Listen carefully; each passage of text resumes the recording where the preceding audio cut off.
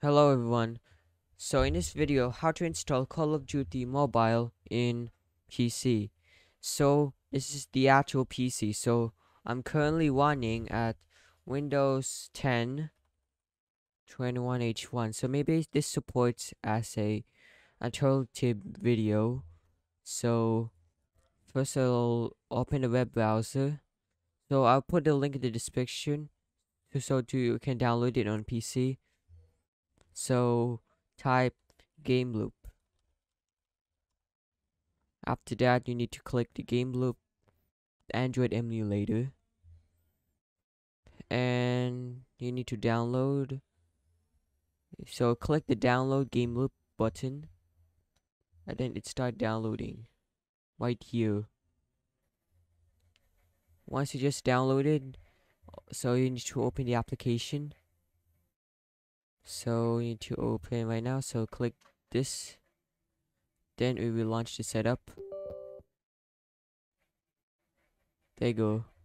So once in here, click install. So this might be take a while to make in that. So there we go. Installing game loop.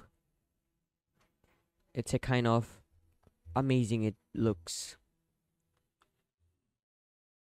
After that, you need to click start to start your application. There you go. So we should pull screen for that.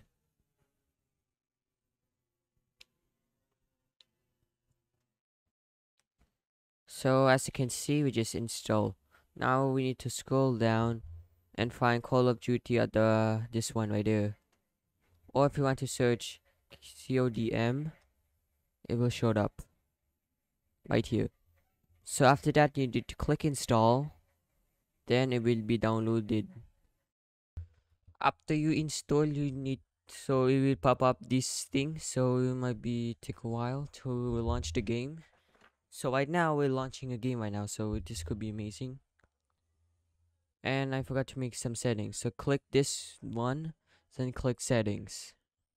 After that, you need to click engine and select OpenGL and click the memory must be 4 gigs. So if you have more RAM, just add 8 gigs. So for me about 4 gigs. So the processor seems to be automatic.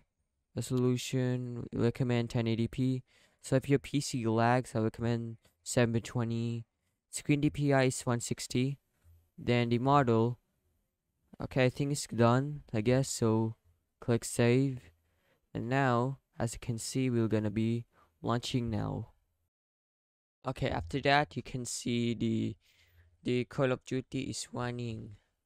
So to access this thing, if you don't want, so click the show FPS button if you show your FPS, and that's it. You can now play Call of Duty in PC. So if you want to play in here, you need to adjust some settings about your graphics card. So yeah, that's pretty much it. So thank you guys for watching. So again for my next video.